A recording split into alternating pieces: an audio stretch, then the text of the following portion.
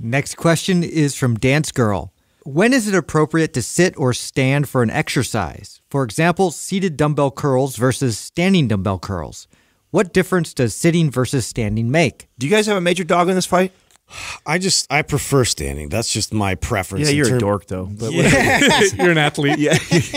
Pure athlete. Fuck you bodybuilder. I know. I sit a lot because of that. You know what I'm saying? Like, we're really splitting hairs, in my opinion. I can make a case, though, for this why... is the division here between us. Well, I could definitely make a case for why standing is better. If you were to ask if I had to defend one, that one being better than the other, I think it's obvious. I think we would all agree standing is better. Yeah, just overall functional ability. Yeah, it's just you're going to burn more calories. You're standing. You have to incorporate because even a seated dumbbell curl or a seated shoulder press, you completely take your lower half out of the equation. So you're having to stabilize with your trunk and core a little bit, and then everything up.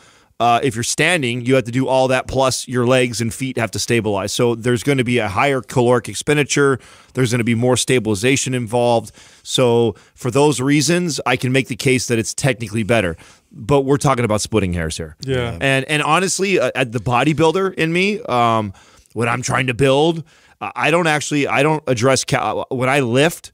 When I'm building and sculpting a physique, I'm actually not worried. I actually don't want to burn a bunch of extra calories. Right. I'm there to just focus on my shoulders. I don't want to make the exercise maximize the squeeze of that particular muscle. I don't want to make the exercise more challenging than what it already is. So if I'm doing bicep curls and shoulder press, I'm seated because I want to focus on that muscle. But for overall function and health and and also to population, argue in your direction in terms of like teaching too. I'll take a seated curl over standing just because there's less stimulus. There's less things that I have to cue in terms of having them to just focus in on like what the function is supposed to provide in terms of like where their elbow position needs to be, like how they need to hold their body in position. Like there's just a lot less factors to work on besides standing up, because yes, you do have to be able to really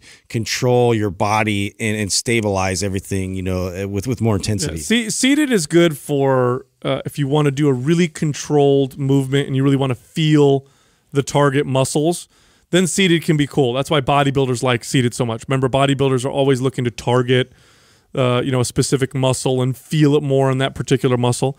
And there's some benefit to that. There's some benefit for muscle growth for that, but not because it's necessarily better at muscle growth, but sometimes connecting to a muscle a little bit better can make that happen. It negates body movement a lot. So if I'm seated and I'm doing a curl or overhead tricep extension or a shoulder press, I'm less likely to use momentum and the rest of my body to move a weight. For functional purposes, though, standing's the best. No, if you're a person, to me that's the divide here. Who should do what? If you are the functional guy or girl, and like that's what you're all about, you love mobility, you're all about the total body working together, and like in general health and fitness, like I'm pushing you standing everything. But if you're the guy who's just like, I really want to build my delts, I really want to build my bicep, I care about sculpting my physique, then fucking sit down. You know what I'm saying? Like it's and at the end of the day, both people can do both and be completely fine and still be functional and still build incredible physiques. There's not that's that small of a deal. It's not worth really debating. Now here's where it gets a little complicated, right? Because then I have people, these are the hyper functional trainers. These are the trainers that are like, everything needs to be super functional. Stand on a ball or a Bosu ball. Well, even before that, they'll say, okay, a bench press is not functional because you're lying down. You should do a standing chest press, a cable chest press where you're bracing yourself. Do a much more less effective exercise version of it. And now, why is it less effective? It's less effective because if I'm doing a standing chest press with cables, that's what's his face? What's that guy that we get annoyed by every once in a while? Functional patterns. Yeah. That cat. Yeah. So because I'm standing, I'm limited by how much weight I can use. I can't push or I can't row as much. If I'm doing like a cable row and I'm standing, I'm not going to be able to row as much as if I'm doing a seated cable row.